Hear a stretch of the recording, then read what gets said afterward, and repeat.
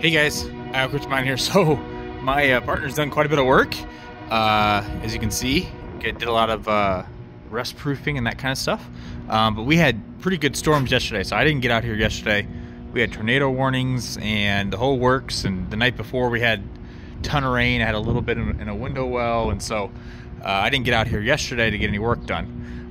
But it was a good test for the office, and it turned out really well. So I don't see any wet spots. Everything looks like it's pretty good. It's still standing, and yeah, I think it did pretty good. So very good test.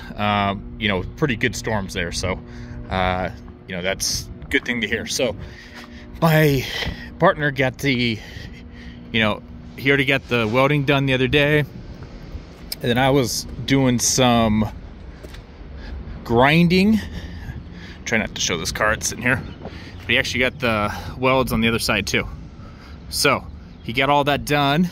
So I'm gonna finish doing a little bit of grinding, get some of this random crap off here, and then we can finish cutting it, and then we can finish painting it. So that's kind of our next couple steps.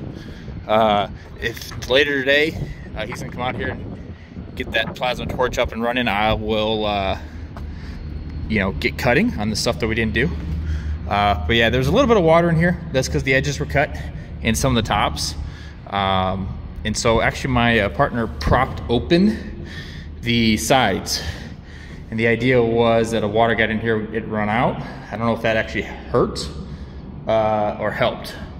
But there's just a little bit of water in here, nothing that can damage or anything. But we're actually gonna keep this floor pretty much as is, because it's actually pretty good shape.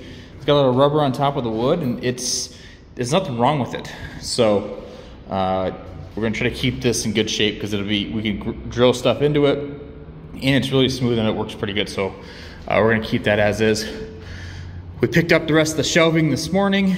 So when he gets here, we'll unload that and get that put in here. But then we have all the shelving, at least enough to get started, and then we'll kind of go from there. But we should have plenty to finish the whole thing.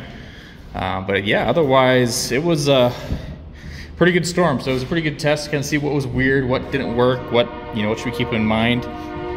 I know the drainage was one thing. So I didn't come over here during the storm because it was in the middle of the night, and I had my own worries to worry about. But as you can see, it ran off that direction, so it should be okay. We are going to clean this out. We noticed the other day when it's really windy and the wind's coming out of this direction, to come out of this direction and goes towards the container, it actually picks up this dust, and there's a little alleyway over here, and it picks that up and throws it at the container. And so to protect the filters and keep those running well, we're gonna do something about this. Either A, we're gonna scoop all this crap up and get that out of here, but then we're also maybe gonna pay someone to, what they do is on the gravel roads, they do like an oil-based like layer. They come and do it a couple times a year and put it over the top of the gravel roads, and it keeps the dust down drastically. So the cost of doing that was actually much less than replacing the filter another once or twice. So that's probably what we're gonna end up doing. So that was something we noticed the other day that might be something we have to worry about. We're gonna continue on. I think this is day 7, with 6 being the storm day.